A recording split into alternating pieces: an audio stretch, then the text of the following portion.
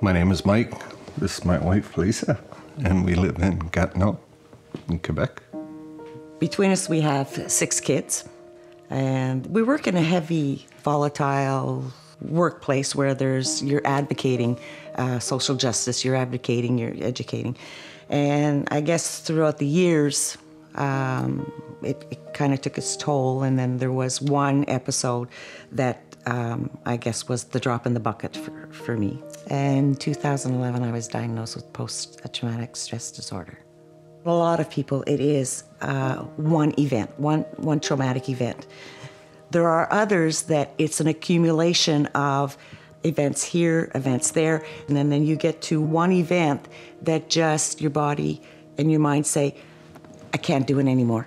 You don't know what triggers. Some it's smells, some it can be a voice, some it's sounds, some it's nightmares. Lisa was unable by herself to walk past the end of the driveway. She couldn't walk around the block.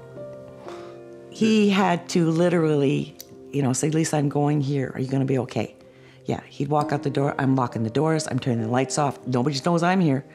I had mirrors in the backyard so that when I was outside, I could just turn my head and I could see everywhere. With PTSD, it never goes away. It not only affects the person that has PTSD, but the family, their spouses. As supportive as I could be, you get frustrated and great feelings of despair because you have a loved one who's going through this trauma.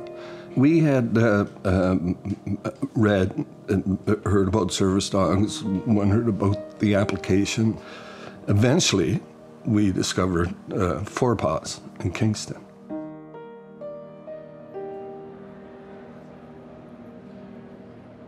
We train service dogs for people with autism and mental health issues, PTSD, seizures, and mobility. We generally come to the mall once a week to teach particularly the young pups all about stairs and elevators and crowds.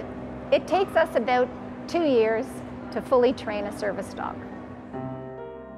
We went down and we met with Elizabeth and Samantha, and they had the puppies there. And I visited with them, but I kept coming back to Ernest.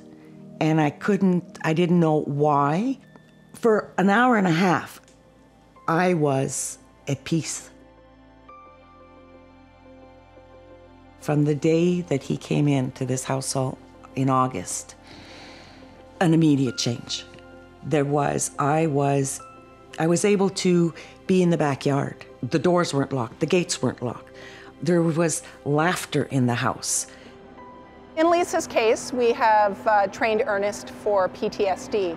So his job is to calm her down in situations that are usually a trigger for her. Someone like Lisa needs extra space around her, so Ernest is taught to block, which kind of gives her a 3-foot space back to front, which makes her feel more secure. If I dissociate, where I completely freeze, I can't move, I can see and I can hear, but I am literally held prisoner in my body. He will lick my hands, he'll pull me, he'll rock me so that grounding motion is there. Raising service dogs from 8 weeks of age and up is a big dedication in both energy and time as well as finances. Exclusively feeding Royal Canin to our service dogs in training enables us to have dogs that are healthy and can live a nice long life and help the individual they're placed with longer. There's probably not much that's more rewarding than that. When you see that the difference that these dogs make in these people's lives, they have their lives back. Through that whole process of PTSD, I could see losing a piece of Lisa. It's really tough to articulate the difference Ernest makes. He gave me my wife back. Ernest, in 1 month in his household, brought our whole community back. He gave us back our friends, he gave us back our laughter, our relationship. He saved my life.